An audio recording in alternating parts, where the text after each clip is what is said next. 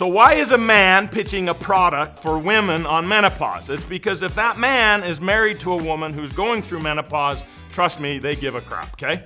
So, did you know that there is a saffron, a specific type of saffron that has been clinically proven to help women going through menopause feel better and have less discomforts? It works in a similar way to antidepressants and ADHD medications. It helps with neurotransmitter balancing. And by the way, it absolutely helps with cortisol and sleep, and it does obviously help with stress, okay? This is a home run ingredient. We spent forever trying to find it. It 100% works. I'm going to suggest, if your menopause issues are mild, take 30 milligrams or 1 capsule in the morning with breakfast, and if they are more than mild, please consider taking 1 capsule in the morning and another with dinner. Take it with food. It totally works. Give it this 6 to 8 weeks. Bye.